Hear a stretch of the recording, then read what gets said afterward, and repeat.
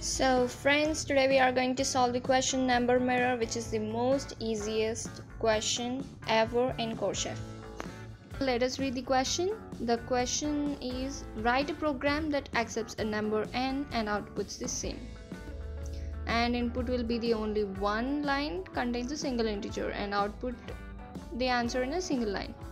Okay, when it comes to constraints, that constraint ranges from 0 to 10 power 5.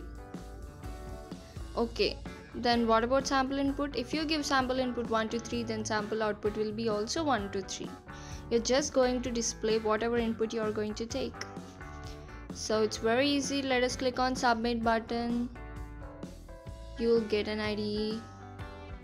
After getting an IDE, choose the language. I'm choosing Python 3.6. After choosing Python 3.6, you are just going to take input.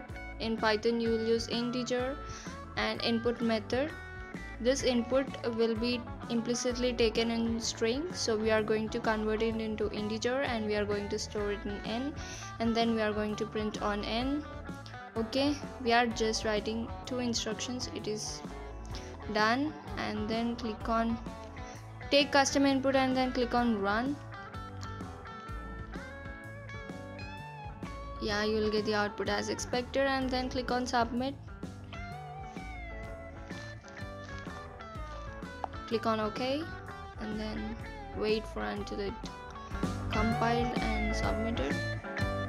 Yeah, the answer is correct. This is one of the most easiest problem in Codechef's beginner level.